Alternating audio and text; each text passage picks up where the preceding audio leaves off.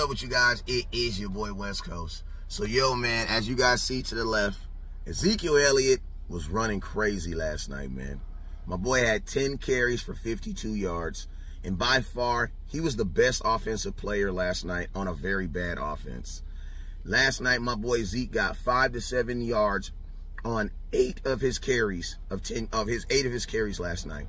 And let's just be real. The Tampa Bay Buccaneers had absolutely no answers for Ezekiel Elliott. In that first half, man, he was running all over the place. 3 of his carries in a row, he got 6 yards. Then on his next carry, he got 3 yards.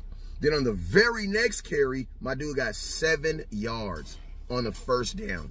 And I'm going to be honest with you guys, the Dallas Cowboys offense did exactly what they always do whenever Ezekiel Elliott gets rolling. For whatever reason, they absolutely choose to go away from him. And I'm going to be honest with you guys, they decided to do that again because there was no reason for the Dallas Cowboys to abandon the run the way they did, especially with Ezekiel Elliott running the way he was running. Now, you guys know I'm Mr. Run the Damn Ball, but I'm going to be honest with you guys, I got to be a little bit more specific with my run the damn ball for the simple matter of this. There was a difference between when Tony Pollard was running the ball last night and when Zeke was running the ball last night. There was a huge difference. The hugest difference was what? The positive yards that Zeke was getting and the pass blocking that Zeke was also providing.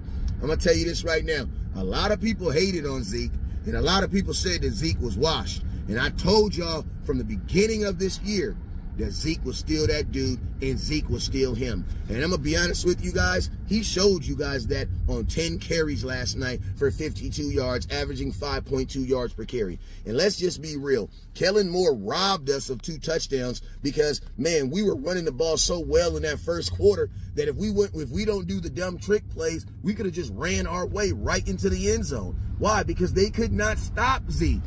They could flat out not stop him last night, man. So salute to my boy Zeke, because Zeke is back. We just got to make a conscious decision to run the damn ball. I think we can all agree that the Dallas Cowboys are making a conscious decision not to run the damn ball. So now we need to make a conscious decision to run the damn ball. And it starts with handing the ball off to 21, because he definitely looks like he's ready.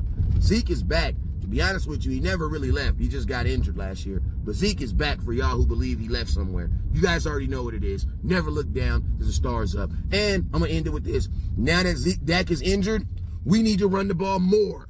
Let Zeke be the best player on this team, and we'll probably be all right. You already know what it is. Never look down because the stars up.